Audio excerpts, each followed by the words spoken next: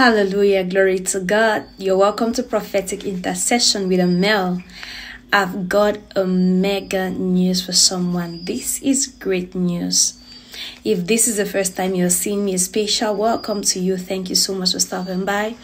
I pray that the Lord is going to use this channel to minister to you and help you know the Lord better in the mighty name of Jesus. First off, I've got this great word that the Lord laid in my spirit. Someone, they are going to request you to sign a particular document, and it's going to be the beginning of good things happening for you.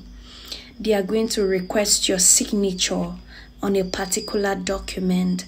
I just saw a document presented to someone, and the person had to sign, and the person was very happy signing that.